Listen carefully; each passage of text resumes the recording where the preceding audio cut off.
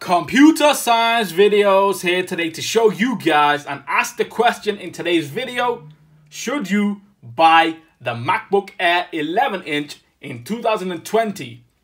Let's get into the video.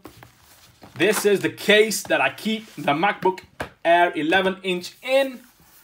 Very thin, was ahead of its time when they released this incredible, small, yet so powerful MacBook Air computer. I was lucky enough to buy this the year they removed it. So they removed it in late 2016. I purchased this in April 2016. Once I brought this into my life, it was an incredible life changer.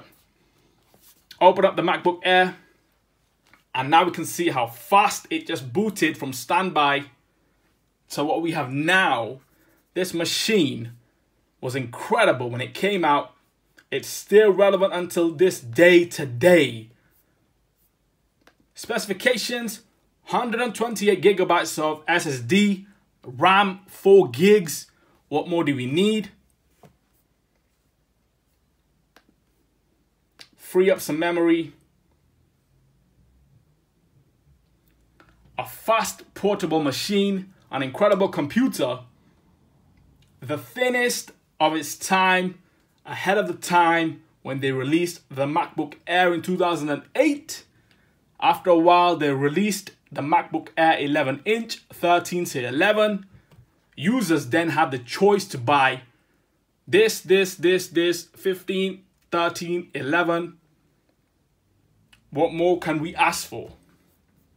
In terms of the body itself, the ports, we are getting a mini display port, Thunderbolt port, USB 3 on the one side, USB 3 on the other side, the MagSafe charger, which they no longer have today, and the headphone jack, and audio in, audio out, and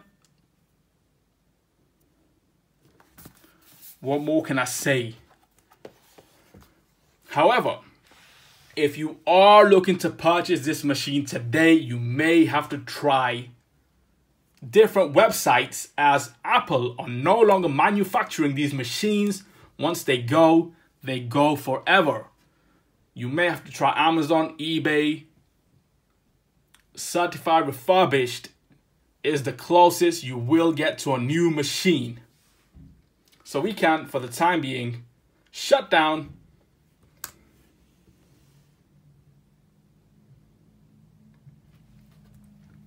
That's it for this video. I'll see you guys in my next video tutorial, science technology. Thanks for now.